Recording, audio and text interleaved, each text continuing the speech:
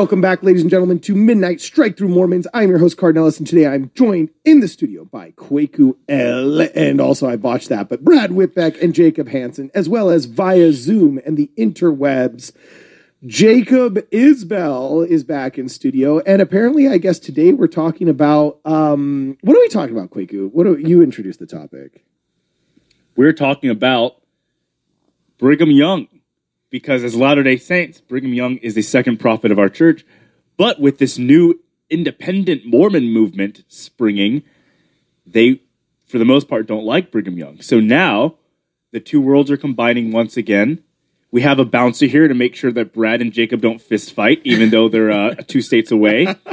And we're just going to discuss this because it's such a relevant topic right now. We may as well. Okay, and then so Jacob is going to be playing the role of the person arguing against Brigham Young. Do we need a translator? I don't speak wolf, and he's wearing sheep's clothing. Oh, but no, I thought that one up right now, and I'm sorry, but you wore that jacket to this event, so you got that one. Okay, so sure, then who wants to start us off? Jacob? Jacob, start us off. Where do we go from here? Which Jacob? Now remember, you've got more than one of them here. You're going to throw me for a loop trying to keep 22 minutes. The floor is yours. Why don't you think Brigham Young was a prophet? Hit it, go. Go ahead and share my screen if you will. I'm going to click the button that says share screen. Boom. Let's go ahead and do it. I, for one, liked Brigham Young a whole lot. He would be welcome at any barbecue of mine.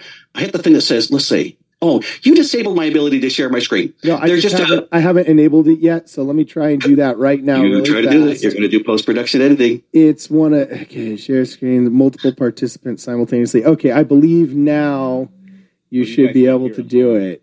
Share screen. Let's go ahead and do my desktop number 2. So there are those who dislike Brigham Young. I'm not one of those. I like Brigham Young a whole lot. I think he'd be fun at a barbecue. Okay. But probably the greatest case to where Brigham Young is rejected comes from the Church of Jesus Christ of Latter-day Saints. The doctrinal innovations of Brigham Young have been soundly rejected. And if anybody here were to preach in an LDS congregation the doctrines taught from the pulpit by Brigham Young for more than 3 full decades, they would be brought before a disciplinary council. And if they did not denounce the things that they claim they believe because they were taught for decades by Brigham Young, they would be removed from the church. Just a few of the highlights from Brigham Young, taught as if they are commandments from the Lord and the will of Jesus Christ. Blacks are to be denied the priesthood. The penalty for intermixing with somebody who is black is death. Polygamy is a requirement for salvation. The church has fully rejected that. Adam equals God is fully rejected. And Bruce R. McConkie certainly has some fun exchanges in denouncing that, as well as Spencer W. Kimball. Things like blood atonement, to where certain sins require the murder of said individual, and that is said to be a doctrine of Jesus Christ. Because the Church of Jesus Christ of Latter-day Saints rejects the doctrines of Brigham Young, they show that they don't want anything to do with what he teaches. Well, I wouldn't go so far as to say they don't want anything to do with what he teaches, but I think there's specific folklore that's been renounced, yes. Well, anyway, sorry, but this isn't my argument. I'm saying, keep going. Who else has something to say? Go ahead. I mean, I don't think that represents the sum total of what Brigham Young taught. But let's just stick with those ones. Well, okay. Those come from Jesus Christ. Did Brigham Young bring to the table false ideas? Sure. And I like, okay, there are ideas that he brought to the table that the church no longer endorses that were his own. But why doesn't the church endorse it? That doesn't mean that he was not called of God to do what he did. Why doesn't the church endorse those teachings? Don't they come from Jesus Christ? Well, no, hold on a second. Okay, so I now see what we're doing. This is where we're going. I kind of feel like this tack in argument is a little bit like when the anti-Mormons try and Dude, stop doing that. Let's go with what Brigham Young taught. No, I get it. Let's stick with what Brigham Young taught. Yeah. Don't go down side roads. No, I'm not. I think he's just contextualizing here. I'm contextualizing this. I'm saying, yes, back when Brigham Young was the governor of the So it sounds like we're in agreement that these teachings are false. Well, let me get to the end of my sentence. Yes, they're false, but these are quotes that are coming from first and second hand sources back when the governor was also the prophet. No, that's false. And it's a little bit difficult to distinguish between when somebody was trying to say this something was published political. during the lifetime of Brigham Young. We can read his words for ourselves. Yes. Okay, I get that. But of the 3 million words that he printed, if we only just take the 7 most controversial... These are the ones that I chose to focus on because these are his doctrinal innovations. The things taught from the pulpit as if they come from Jesus Christ. No, there's as if they come from Jesus Christ. This is taught for more than 3 decades. That's as if commandments from God. That's literally like saying Freddie Mercury's only musical innovation was his 3 So in other songs. words, why does the Church of Jesus Christ reject what the president of the church teaches? Okay, why does that... Wait, repeat that question? Why does the Church of Jesus Christ of Latter-day Saints reject what is taught by President Brigham Young? Because we also reject what, for example, Jonah did when he fled from God and disobeyed God and ultimately ended up having to get fed into the belly of a beast for 3 days. Like, prophets screw up when they adopt popular principles and don't be a peculiar people. So in order to get us not to run in circles, I think where this is headed is this. How do we define what a prophet is? Can a prophet still be a prophet and have doctrinal errors regarding the nature of God or gods? And if so, what is the precedent set in Scripture for that? Before we go to what is a prophet, I want this one to be fleshed out a little bit. Is there anybody here on the podcast right now? Imagine if you were alive in the days of Brigham Young, a member of the church trying to be as faithful to Jesus Christ as possible. Is there anyone here who would have publicly said, Brigham, that is not from the Lord, and you need to renounce it? Orson Pratt was one of them, and he was disciplined for it. Many of those doctrinal innovations within the church, to some extent, like especially the idea of Adam being God, was a very controversial thing at the time. And there was... So why did the Quorum of the 12, why did the Quorum of the 12 in the days of Brigham go along with it? Real quick. So if, in fact, one of the ways that doctrine is established, so far as I understand it, within the church, is that it is established within unanimity within the quorum of the 12 apostles and the first presidency of the church. It seems very clear, at least on the Adam-God question, that there wasn't unanimity. And Christ has said, if ye are not one, ye are not mine. And well, so that's the method that's used by the church. If I have a rogue, teaching from Brigham or from someone else, I have the collective witness of the other living prophets, the scriptures, and all of these other things by which I can check the words of a given prophet and say, you know what? I think that there's a better case that Brigham was wrong on these because of scriptural precedent and because of the fact that there wasn't unanimity within the quorum of the 12. And I'm speaking specifically to the Adam-God question. Okay? I do not believe, even in the time of Brigham Young, that the scriptures haven't changed. So that the scriptures have never supported the idea that Adam was God.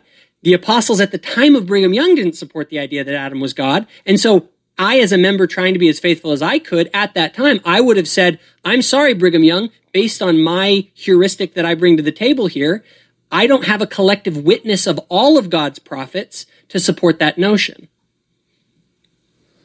Also, the only thing I would add to that, Jacob Isbell, I have to use your guys' last name, so I sound like a mother who's constantly angry. Jacob Hansen, Jacob Isbell.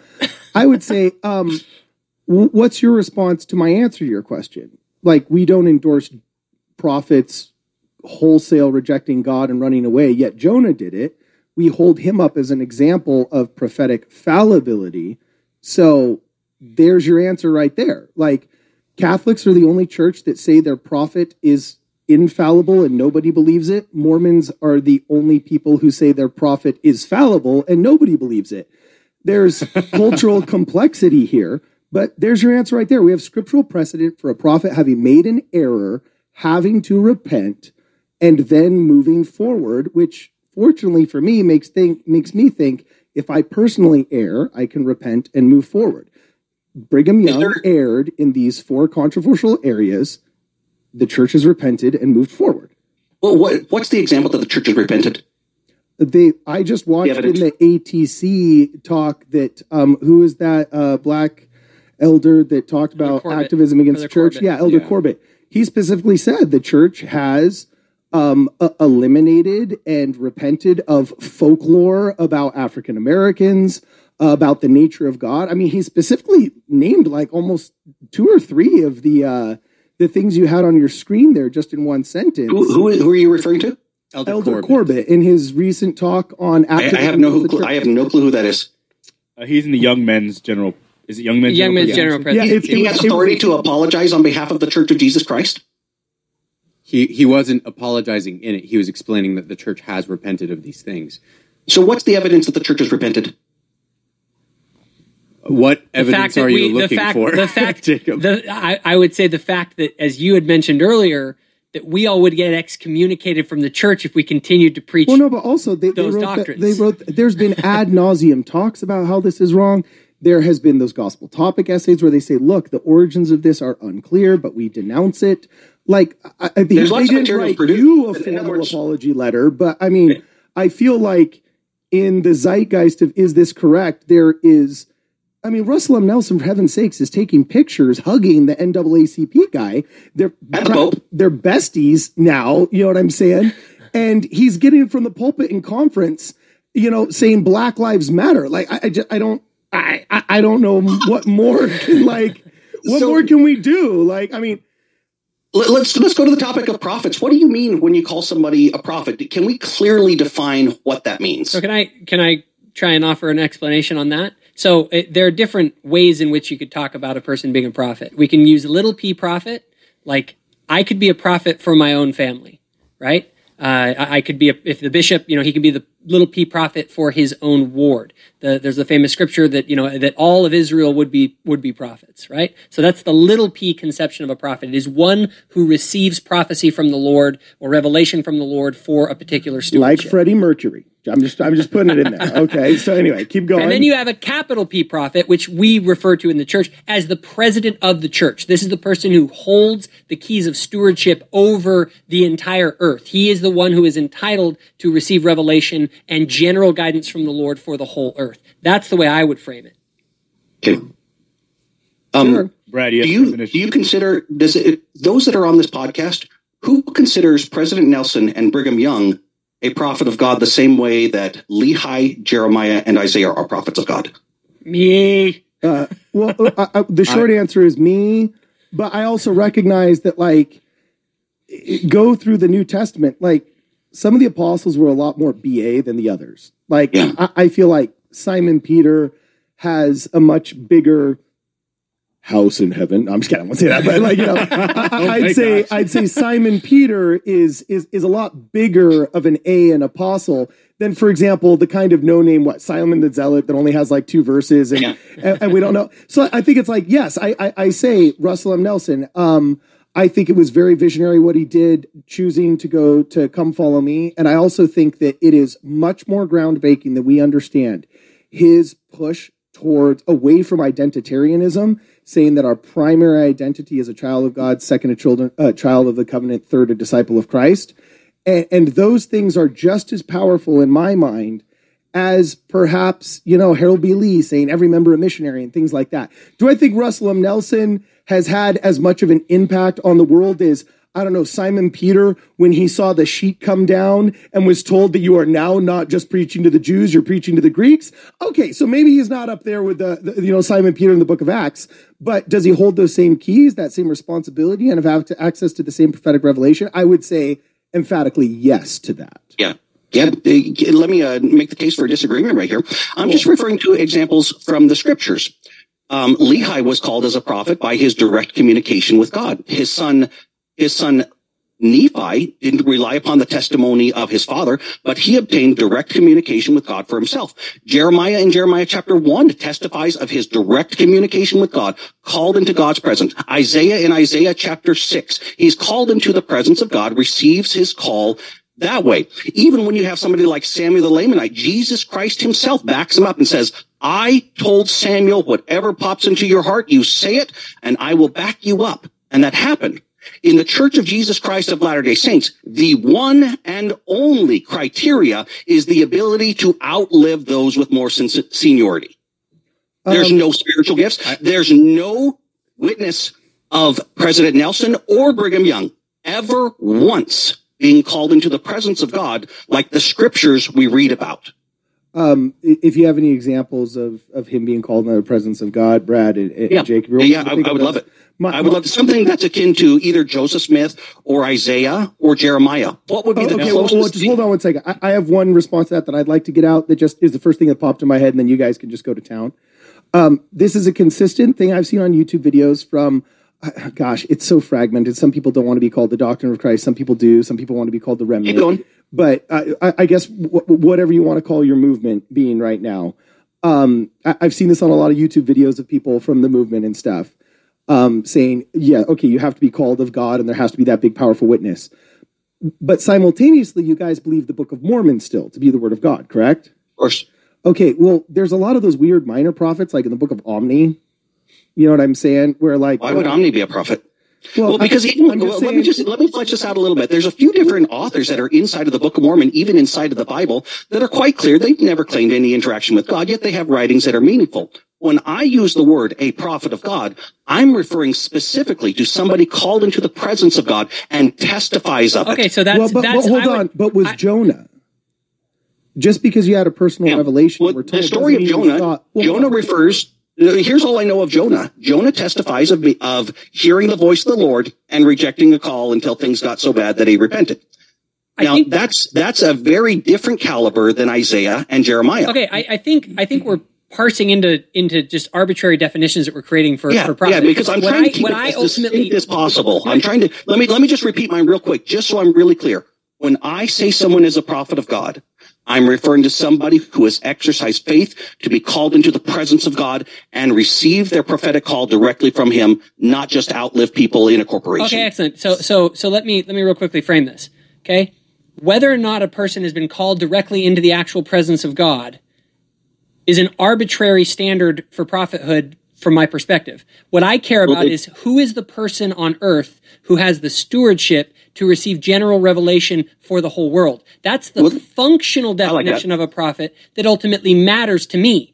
Can we explore that? Hold on, I want to explore that avenue. If Brad went and was brought into the presence of the Lord and had this amazing experience with God, that doesn't necessarily grant him authority over the whole world to grant revelation to me. And if he hasn't ever been called into the presence of God. I get your point, but I want to follow that path. Jacob Hansen, I really like the path that you're laying out right there. So let's just explore President Nelson, if he is a prophet of God today. The policies that he implements, I think of the doctrinal innovations of Brigham Young. We already talked about that. What about the policies of President Nelson? Is it from Jesus Christ, global lockdowns? Is it from Jesus Christ, mass mandates? Is it from Jesus Christ that President Nelson declares all churches will be shut down? Is that from Jesus Christ? I would say I do not believe in prophetic infallibility. And so do I believe... Wait, hold on. I want to hear if that's from Jesus Christ. I want to hear it. I don't know. Guys. Hey, Jacob Isbell, you'll be allowed to talk. Don't worry. You don't have to interrupt. But this tap dancing to other things, I don't want to be talking to Corinne Jean-Pierre. I want to hear something. We're not tap dancing. I answered your question about Omni and stuff, and also... I also believe one big piece of context. Well, yeah, okay. Those policies, are those policies... Shut up for a second, okay? You'll all be allowed to speak. Okay, just give us a second here, okay? Jeez, it's bad radio when I got 4 people talking at once. Okay? Now, so we can get your ratings up. Okay. So here's the deal. I think it's fair if Jacob Hansen criticizes your definition as arbitrary, that prophets must be called. They must be called with this great spiritual experience, because I think there's plenty that haven't. For example, they cast lots to replace the apostles. And, just because every apostle didn't have the Apostle Paul experience on the road to Damascus doesn't mean that their book of James isn't as important as the epistle to the Hebrews. I think it's valid of you to say, hey, I want to see spiritual fruits and gifts. And I will call into question much of the policies surrounding the jab and things like that. And I feel sometimes the defenses thereof saying, oh, well, it was a press release, not a revelation, are pretty weak sauce. I also personally... Where do you fall? I also personally don't like the seniority-based leadership model. I call that into question. And I think, okay, is that as good as past leadership models that we have had in the past, where there was younger apostles as well as older apostles? I think those are all good arguments to have, but I don't think there's summary disqualifications. Well, I want to hear some, Because I'm hearing a lot of whether we like it, whether it's good. Who cares what my opinion is or anybody else's? Okay. Did the policies implemented by Russell M. Nelson come from Jesus Christ or not? Okay, so this is the big thing we've not even touched on, which is kind of important. One, when we think about the scriptures, we are reading them in hindsight. In hindsight's 2020. We don't necessarily know if Omni or Jonah were brought into the presence of God because they weren't editing the book. Yeah. And so even to this day, maybe in 100 years, we're going to have some diary entry from Harold B. Lee, and it was like, can you believe it? I was in Springville, and I was caught up in the presence of God on Cobble Creek Canyon, and that will make it in. But some of these visions, some of those beautiful visions we have through Scripture, we don't have until hundreds of years after. Even the beginning of the church, Joseph Smith's first vision wasn't something that was spoken about every time that they started teaching people. So I do think we're kind of walking on cobblestones on a lake. Yeah. Well, I want to go back to what comes from Jesus Christ in the church and what doesn't, because we have we've got global policies implemented by President Nelson. Yes. So, is there anybody here that's willing to say those came from Jesus Christ? So real quick. I tried 3 times for that question. I know, and let me answer it. Okay. Let's assume that they didn't come from Jesus Christ. Mm-hmm. Let's assume that they were his best attempt at navigating the situation according to his own judgment. Well, that doesn't negate the fact that he still could be a prophet of God, because I have a stewardship over my own family. Who do you think gives them those policies? And sometimes I do my best within my stewardship to guide my own family. Okay? And sometimes I do believe that the Lord has helped me and guided me in the right things. But I think sometimes God lets us go and make our own decisions. Joseph Smith was a prophet. Yet, did the policy to create the Kirkland Safety Society, did that come from Jesus? Because if that didn't come from Jesus, by your standard, it would seem that we need to reject Joseph Smith. And in fact, a huge amount of people did because of the Kirkland Safety Society. So my thing is that you're setting up a standard that's so high that even... Yeah, that's certainly not what you're describing is not my standard. Well, it just doesn't seem to be applied equally, I think is what Jacob said. Yeah. See, and I'm a big boy and I can speak for myself, but when you try to say what my standards are, I know that it's been unfair to you guys as I've seen others do that to you. Okay, well, so here, actually, that's an interesting question. Like, I like how you say... If those policies didn't come from Jesus Christ, where did President Nelson get those policies? If the policies for the Kirkland Safety Society didn't come from Jesus Christ, then where did they come from? Well, where do you fall on that? I fall on the fact that I think that Joseph was doing his best to keep the... Let me point out something regarding... Well, let me just point out some things that we can observe right now. I'm thinking of right now, because I reread earlier today, 1 Nephi chapters 13 and 14, where Nephi sees the formation of a great and abominable... Wait a second, but before we move on, Jacob, I want to make sure we put one topic to rest before we just shotgun into another one. Well, and I'm finding this directly related. I know there's a little bit of lead up and I can be succinct, but I'm not wandering off on different paths. Okay, but I want to hear your answer to this question. I think it's fair to say, okay, well, if prophets are making this claim in the LDS Church, they speak with God, did these policies that I think most of us would agree were either excessive or intergenerationally biased or whatever, did those come from Jesus? And many of us, including myself, would feel uncomfortable with that idea, okay? However, let's take that rubric. If you're using that to effectively disqualify Russell M. Nelson, which is the insinuation, if we were to apply that to the prophet that you believe was the prophet, we mutually believe was the prophet, Joseph Smith, and said, well, where did the inspiration for the Kirkland Safety Society come? Yeah. If we're saying, if we're saying human error exists and Russell M. Nelson, despite the greatest of his faculties, made a mistake, and you can't accept that, then you couldn't accept. Let me point out some agreement. I believe all of us are in agreement that humans, even prophets, are definitely fallible. But when I evaluate the global policies of Russell M. Nelson, they are in lockstep with the global policies being promoted as we speak at the World Economic Forum by Klaus Schwab, Bill Gates, and others. I recognize that specifically what we've been warned about in 1 Nephi chapters 13 and 14. Not only did those policies not come from Jesus Christ, they are specifically something we've been warned against and we are commanded to wake up to. It seems to me that your connection with Russell M. Nelson to kind of the global new world order that you see... by his fruits, I know him. Is the root. Okay, so if I were to go by the fruits of, for instance, someone like Brigham Young, versus the other offshoot branches that have existed within the church. That's the number one reason. I don't have a testimony of Brigham Young because of his theological innovations. I have a testimony of Brigham Young because of what he created, which is one of the most fascinating stories. I don't care if you're not even a believer in the church. What Brigham Young did was incredible. And he's an impressive man. I believe it wasn't because he was just an impressive man. I believe because the Lord was with him. And there were all sorts of people trying to offshoot from Brigham Young, and they all failed.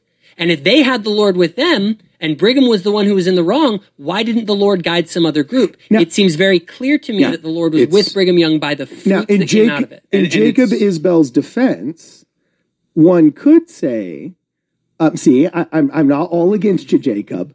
But like it. One could say that, well, that's just the winners telling the history. That Brigham Young was just the most effective of all the offshoots, maybe a better mountain man, maybe a better city planner.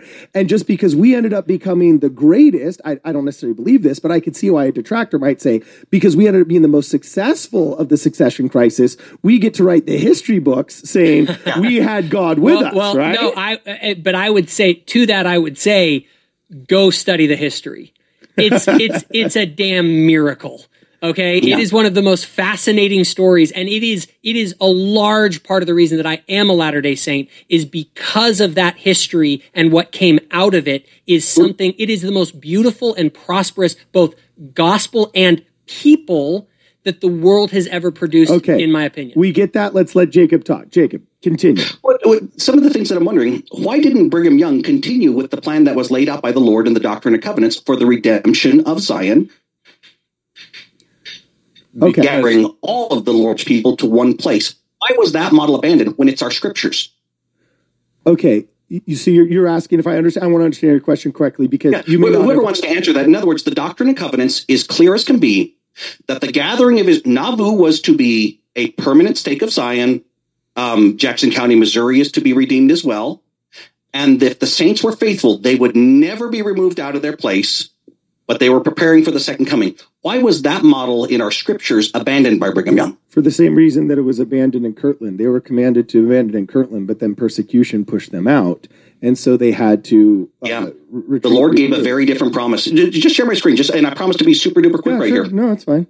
Oh, by the way, you could... I'm going to hit the thing that shares screen, because there's specific things in our scriptures. Here's how we would know if we're being duped or not, is because we'll be able to see for ourselves what it is that the scriptures teach. I'm going over right now to Doctrine and Covenants, section 124. Now, there had been what seems to be like a huge dearth of no revelations for quite some time as they are in Nauvoo. And the Lord's given the Latter-day Saints one last chance to be able to get things right before here's what's about to happen. Okay. And I'm just going over to verse 28 right here. I'm going to be really quick, 28 and verse 32. You can read the whole thing for yourself. The Lord is telling the Latter-day Saints, there is not a place found on the earth that he, the Lord, may come to restore again that which was lost unto you, or which he, the Lord, hath taken away, even the fullness of the priesthood. I'm skipping to verse 32.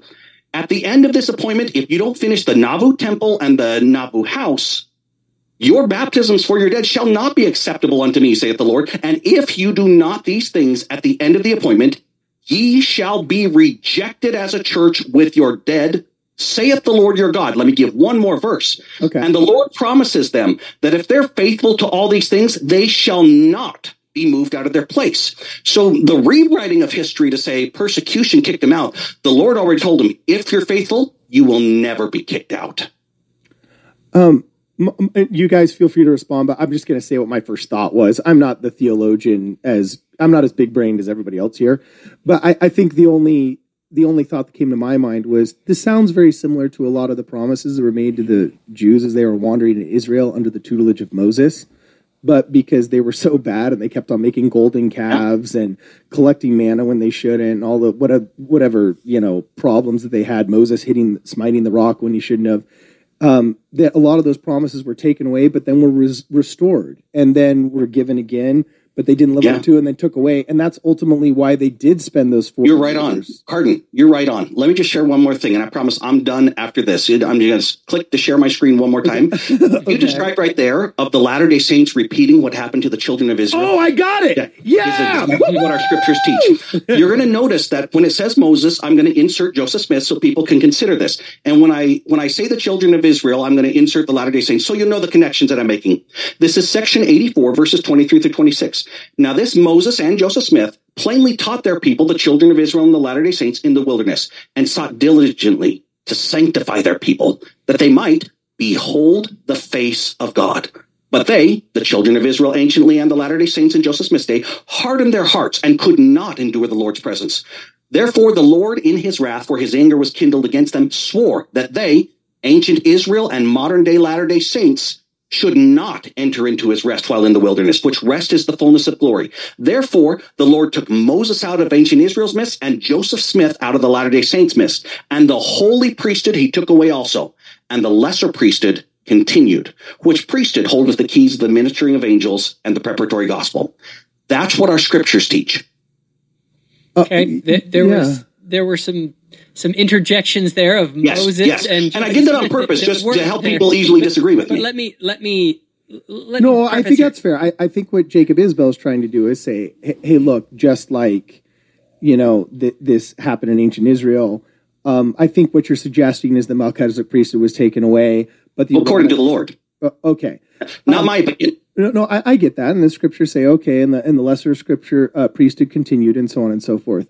But that the story doesn't end there. Just like the story didn't end with Moses throwing down the first set of tablets. He went up and he made another. And then he came back down and the people re-covenanted. And then there was another. It's like to assume that just because we have a scripture that the pride cycle went south once, to me would be ignorant of the rest of the whole story of the Book of Mormon, where that pride cycle happened multiple times. I mean, the scriptures are replete with patience of the Lord saying, I've gathered you like a hen gathers my chicks. So to say that like, okay, the priesthood was taken away once the Doctrine and Covenant since 84, dude, I think the people post Nauvoo were under condemnation multiple times. And they went through that pride cycle 10 times. There's probably been 10 times he took away the power of the priesthood because we were acting poorly. It doesn't mean Russell M. Nelson's not a prophet or the church. Let me just share. Let me just share. Here's how I viewed it. Wait, Jacob, before we keep going, let's go back to Doctrine and Covenants 124, and let's go to the verses you didn't read. Okay. 51 be nice, 53. I've got it right here. Let's go ahead and go to verses 51 right to 53. I mean, let me hit this so everybody can see it. Doctrine and Covenants 124. Which verses? Okay, 51.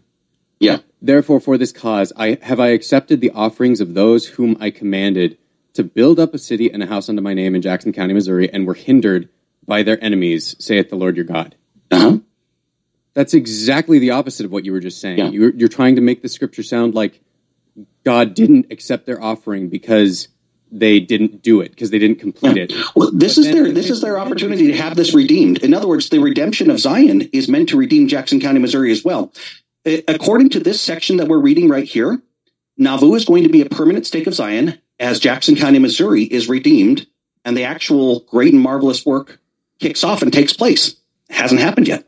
So let's pull back from this for just a second, because the other thing we have to keep in mind here is I personally, I'm not going to speak for everyone here, but I tend to hold to an open theist point of view. Okay, what is that? An open theist. Yeah, that was a pretty big word, bro. So even for me, man. So an open theist recognizes that God interacts dynamically with the world as it is. You'll notice that these blessings are conditional. In other words, God could have said, just predicted the future, right? He could have just said, you will establish in Jackson County, Missouri, and this will happen. And many anti-Mormon types will say, look, he made prophecies that never came true because you guys were all supposed to be in Jackson County, Missouri, and now you guys are all in Salt Lake City. And so, here's the problem with that. We also are believers that these sorts of things are conditional because God interacts dynamically with human beings and he can actually change his plans.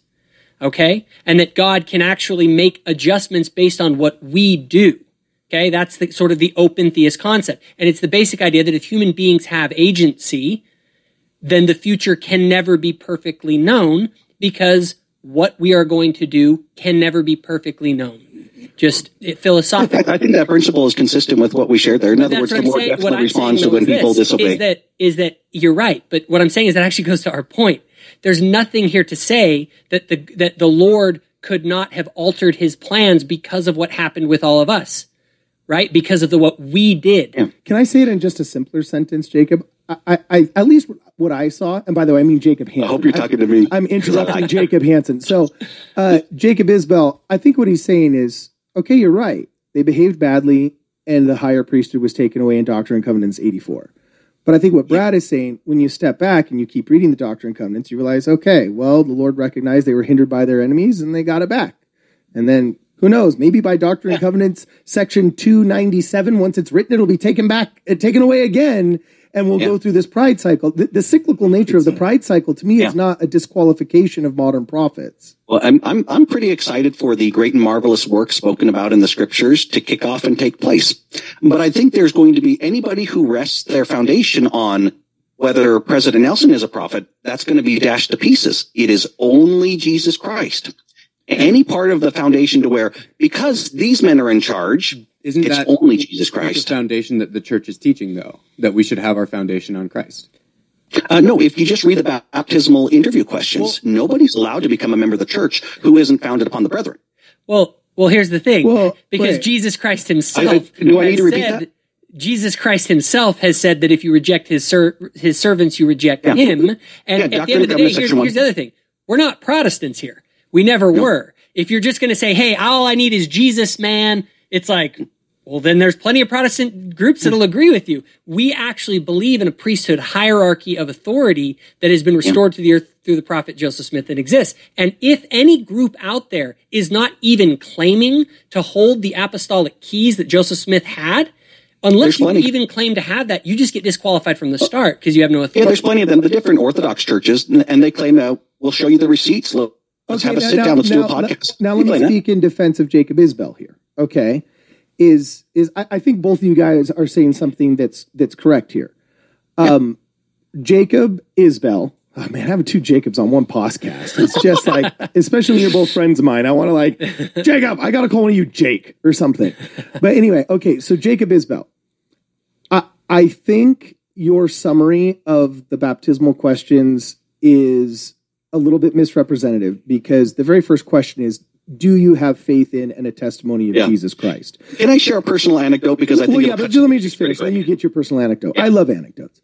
But to say that you have to profess some kind of allegiance to the brethren to get baptized, I think is an exaggeration of the baptismal questions. At the same time, Jacob Hansen, I think you would be ignorant to the culture of the church not to say that in our excitement to show how we were different than other sects in the 20th century, our emphasis on modern prophets and the brethren resulted in a lot of people saying stupid stuff at church like, how can we be more in tune with the brethren instead of how can we be more in tune with the Spirit? So what I would like to just split it down the middle here and say, Jacob Isbell is wrong that it's not doctrinal, but he's right that there's a cultural misinterpretation. Yeah. I'm fine with that. I think that's a good representation of how I feel. And so I don't think the official doctrine of the church is that you have to have a testimony of the brethren. I think the culture of the church, especially in Utah, where the church office building is much more prominent. Is it too much to say it's policy of the church? Yeah, that's too much to say. It's not official policy. Our culture is so much stronger than policy. I think they could shift the policy faster than they could the actual culture of the church. I think they're actively trying to. Yeah, I think that's true. So anyway, next one. We got another 5 minutes, bro. You know what I'm saying? We got another 5 minutes. Hit it. I do this kind of like home run derby. You know what I'm saying? It's kind of like Jacob Isbell throws a fastball and oh, that one got through. Oh, wait, next one comes. Boom! We hit that. Next batter up. So anyway, okay, keep going. Keep hitting it. Is that it? Is that all you had, Jacob Isbell? Or you got I'm happy to go with all of that. It's just, but I do notice that we have a difference on what it means to be a prophet of God, and that's probably the main thing. And let me just point out one detail on that. prophets of God that we have throughout the scriptures, especially the Book of Mormon and Old Testament, they're called from the outside when the religious establishment has been fully corrupt and leading the people to destruction. I cite for examples in the days of Lehi and Jeremiah, the very first chapter of the Book of Mormon. The covenant people of God are convinced of their own righteousness. They're going to the temple every day. They're offering sacrifices. They can say, we keep the law of Moses. And yet those who are in charge of the temple and the synagogues are leading them to death, destruction, and enslavement. In the days of Jesus Christ, those who are in charge of the synagogues and the temple were leading the people to death, destruction, and enslavement. And Jesus came as a seeming outsider to that establishment. We are repeating the same thing today. I don't know, man. I when I look at the Book of Mormon and in 3rd Nephi, when you have the people of Nephi, they're doing what's right. They're in the right vein. And then when Jesus descends and comes to them, he still takes Nephi and baptizes him again. Yes. Right? And so, like, he's still on the right path. He was still... There's a reason for that. Now, what you're citing right there in 3rd Nephi chapter 11, it's beautiful. That Nephi did so much with what he had, teaching people, raising his brother from the dead, having the miracles of God. And Jesus taught him a new order. And after Jesus taught him that order in 3rd Nephi 11, it culminates in 3rd Nephi chapter 19, to where they finally received the gift of the Holy Ghost and angels ministered to them. My call to people is to recognize being confirmed a member of the Church of Jesus Christ of Latter-day Saints does not give somebody the gift of the Holy Ghost. That is something that is an ordinance only performed by Jesus himself, and it will change somebody's life unmistakably. So yeah. Well, I was just going to say that now you've said two things here that I actually think are very true, but we have to recognize a duality. We just got done with a really interesting interview with Terrell Givens and Nathaniel Givens, who wrote a book with his father Terrell, Into the Headwinds, that says why belief has always been hard and still is. And one of the things he brought up was, hey, 1st through 3rd century early Christians, the difference between conversion and association. Let me tell you, all the Christians were converted Christians. There wasn't just Christians that associated with Christians, because if you did, you might get fed to the lions in the Colosseum. Fast forward 2,000 years, when there's a lot of costs with membership. Yeah. Like fast forward 2,000 years, when the West has basically accepted Christianity as the state religion. You can't even run for president if you're not a Christian in America now. So there's very few converted Christians and a lot of affiliated Christians. So when I hear your criticisms of a lot of the problems with the church right now and the leadership of the church right now, I actually offer my unique experience with some of the higher ups in the church. I actually feel the brethren and the 12 get it and are much closer to God than that infernal church office building and all of the middle management in between. And I can tell this to you. I know you're a stand for the brethren, Jacob Hansen, and I'll let you defend your boys here in a second. But I will just offer my unique experience. I have dealt with, for example, the temple department. Dealing with the temple department as a body and an organization is a beautiful and lovely experience that I feel has just showed me. I bet heaven kind of works that way. Dealing with the FM facilities management group that handles all the middle ground of the seminary buildings, the chapels and all their stuff. Can't Stand it. Don't want to do it. Right. So when Jacob makes these criticisms of the church leadership, I think what he's saying is more about the COB and the bureaucratic middle managers, less about the apostles. I'll just let you know that is not my take one bit. Oh, okay. Maybe I was being too benevolent and trying to. You were. Let me share my screen, and I am going to make a promise. This is my last time, no matter what. I'll let the brethren's biggest fan, Jacob Hansen, go at you then. In other words, when it comes to the brethren, this is what influences me the most. Hopefully, I'm sharing my screen. Y'all are able to see it. Jesus Christ doesn't teach us to study general conference talks or the words of the president of the church. Jesus Christ, the glorified, resurrected Jesus Christ, says, "A commandment I give you, that ye search these things, the words of Isaiah, diligently. For great are the words of Isaiah." And he specifies, Isaiah once spoke to the house of Israel, therefore he must speak to the Gentiles, which is us, including the Church of Jesus Christ of Latter-day Saints. Because everything Isaiah said has been and shall be. Let me simply mean, what does the Lord mean when he says that? If the only thing you do is read Isaiah chapter 1, and ignore the rest of the Lord's commandment, if you just follow Jesus Christ enough to read Isaiah chapter 1, he says that the children of the Lord anciently and the Gentiles today have rejected the Lord. They are corrupters. They are children of corrupters, meaning it's been going on for generations. They have forsaken of the Lord. What does the Lord Jesus Christ say about church leadership today? The whole head is sick. The whole heart is faint. It's got bruises and wounds. And because the whole head and all of it is corrupt, your country is going to be left desolate. The cities will be burned with fire. Strangers will come in and take the country and drive everybody out. I could do the whole chapter, but I won't do it right now. But I will point out, Jesus Christ declares that the covenant people of the latter days are in full-blown apostasy. That is, if you take his word seriously in the Book of Mormon. Oh, okay. I don't think Russell M. Nelson's head is sick and his heart is faint, especially knowing that he actually runs up all of the church office you got steps. Global lockdowns, worldwide poison vaccinations by his groups. This is a particular. The thing is, this is a particular interpretation that you have of those verses. Well, now, I would love to hear it. Let me just give an invitation. Real Jacob, quick. One invitation. I promise I'll be quick. But Jacob, I would love to have long form as long as we want. You and I, let's just do Isaiah chapter 1 together. I would love that podcast. We can have that discussion. Here's what I want to point out here is a bigger general principle. Okay. Is that if there is not someone with keys on the earth today, then this is the best that I think we have. Yeah. But the thing is that Christ says, O Jerusalem, thou which killest the prophets and stonest them which are sent unto thee, how often would I have gathered gather thy children together as a hen gathereth her brood under her wings, and ye would not. Behold, your house is left unto you desolate, and verily I say unto you, ye shall not see me until the time come when ye shall say, blessed is he that cometh in the name of the Lord. And Christ also said of the apostles that he would call, he that receiveth you receiveth me. Yeah. Now, Amen. I'm in agreement. And the thing is that Christ, you are saying that Christ is not, like, if you don't have apostles or prophets on the earth today, well, then you're just back in the great apostasy once again. Okay? I don't believe that the Lord has ever, I don't believe that the case has been made. I have a different definition of what it means to be a prophet. Well, fine. Well, for example, the commission. If you don't think that there is anyone on the earth today that holds the same keys as Peter and Paul and the original apostles, that's fine. You can go and be a Protestant, and that's fine. Certainly not my position. But yes, but what I'm saying is it's the logical conclusion of what happens if you reject the fact that there are indeed those who are called as Peter of old.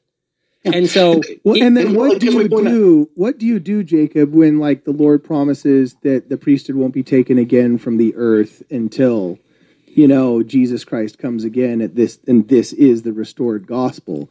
To say that the gospel and the church that was restored through Joseph Smith has now failed without all the rest of the other prophecies being fulfilled would negate some of those prophecies in scriptures as well, would it not? Yeah. Here's what I'm observing. There are thousands, and I'm guessing tens of thousands, maybe even more, generally within the church, who are waking up through the Spirit to recognize we are in the same circumstances described by Isaiah chapter 1. We are in the same circumstances described in the very first chapter of the Book of Mormon. We are being called to repent. The establishment will push the same policies as the World Economic Forum and the establishment leadership, Russell M. Nelson, Dallin H. Oaks, Henry B. Eyring, for as long as they'll be around.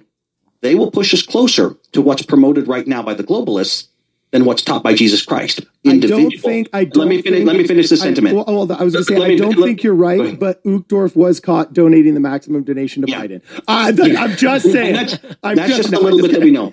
But in other words, individuals, what is happening right now is they're learning, hey, I personally have the same responsibility as Adam and Eve individually, kicked out in the lone and dreary wilderness, and they have to call upon God, being willing to give whatever they need so that they will be returned to his presence. To Cardin's point, though, you don't get to keep the baby and the bathwater in this case.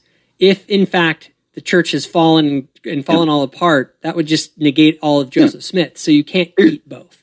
There's a question that I want to ask, and I don't want it to seem like a gotcha question because I've asked it before, but I do want to ask it in the right spirit. I really do mean this. I've asked this of my bishop and of my stake president, and I'd like to know how you feel. Is there anybody who is received into the kingdom of God today who does not believe that President Nelson is a prophet?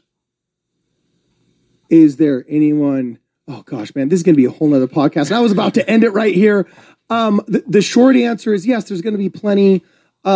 Because we know that there's going to be tons of people through the plan of happiness that learn truths in after they've died in spirit paradise and so on and so forth. There's probably tons of people that don't even know the name of Russell M. Nelson that we received into the Lord's Abraham's bosom, as they say. So let me ask just you, Cardin. Can you be saved in the kingdom of God if you don't believe President Nelson is a prophet?